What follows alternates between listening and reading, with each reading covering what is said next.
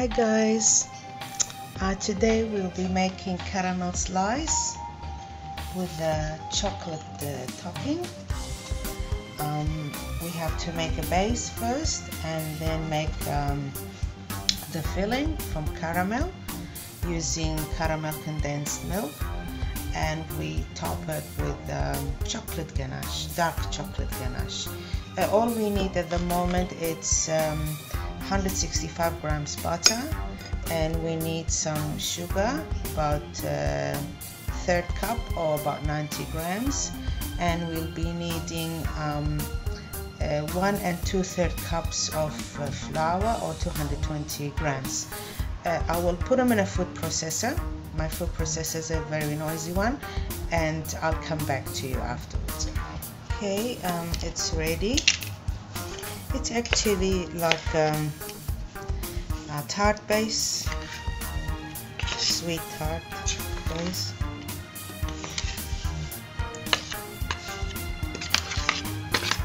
It smells really nice. It's only butter, sugar, and flour.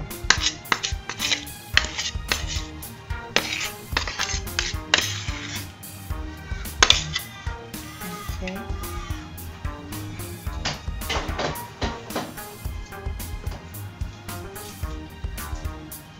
And for this one you need a 20 centimeter by 20 centimeter tin, which is about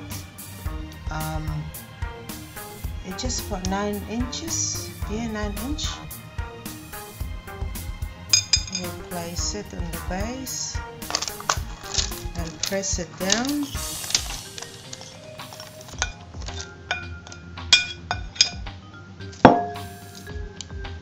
Excuse my hands, but they're very clean.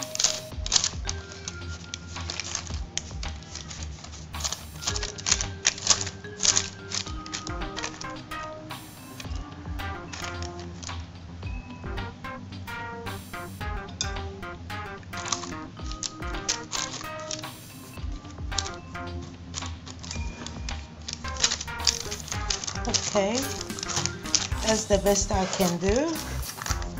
We distribute it evenly. And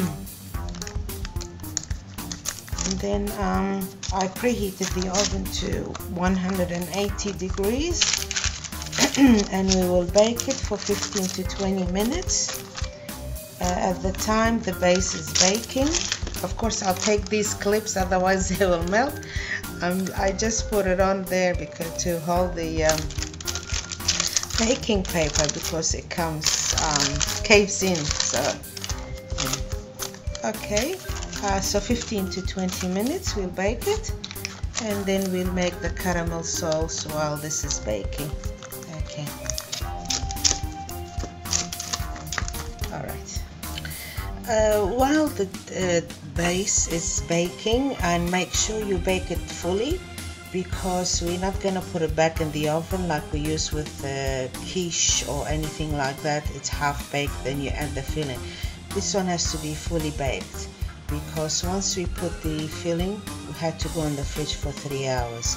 So for the filling we need 1 can caramel, 1 can caramel. I use this brand, but you can use whatever you like. Caramel condensed milk, 1 full can.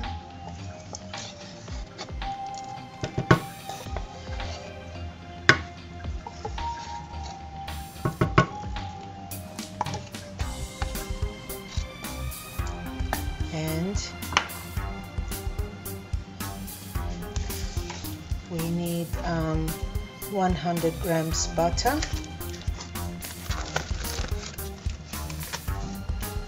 and 2 tablespoons of maple syrup,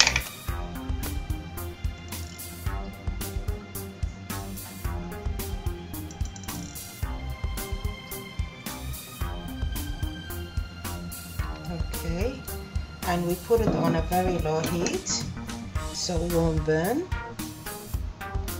And you need a really heavy base saucepan for that. No matter how low the heat is, it might burn on the pot base, so be careful with that.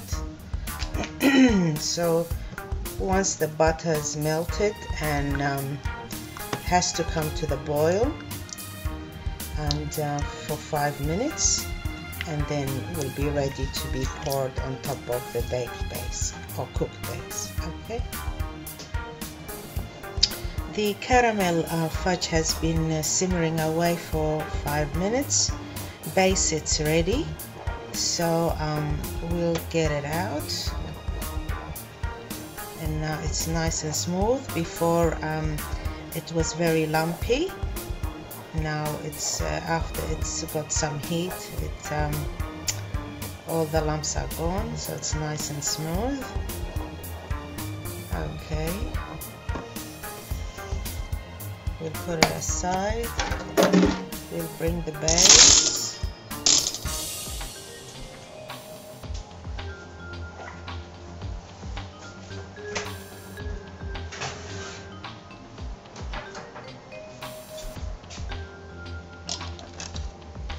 It took 20 minutes exactly for the base to get some color on it. The recipe says 15 to 20. Really, my oven, it took about exactly 20 minutes. So now we pour it on top.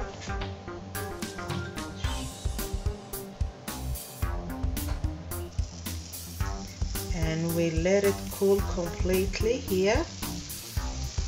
Then we'll put it in the fridge for 3 hours for the fudge to sit.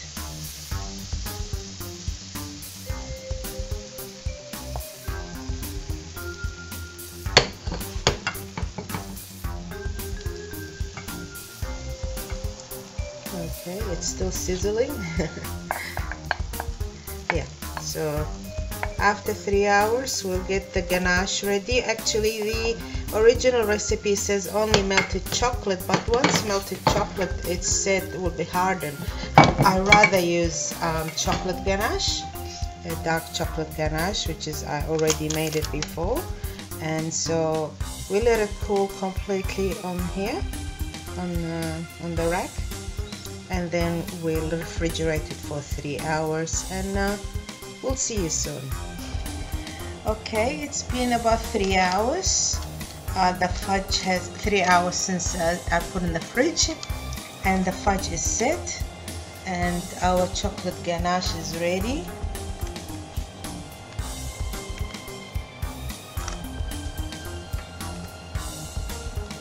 And we pour it on top.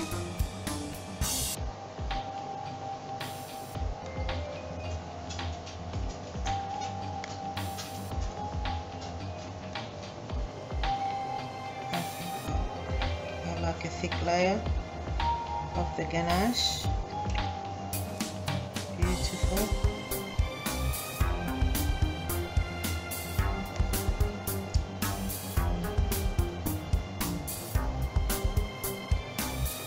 You can decorate it the way you like. I will only sprinkle some salted caramel bites on top to break that sweetness of the caramel. You got the dark chocolate as well, it will break that sweetness, and the salted caramel will give a nice flavor. If you like, you can melt some white chocolate and drizzle on top. Then with the toothpick you just make lines and create some patterns. Okay, that will do. We'll put it back in the fridge again for the chocolate to set. Then we will cut it into squares, and we'll be ready to be served. It's a yummy recipe. Again, I like simple recipes with not that many ingredients, but they're delicious at the same time. So I hope you try it at home and let us know how it turned out, and if you like, you can attach the photos. So happy baking, and bon appetit. Thank you for watching. Merci à tous. Thank you. Bye.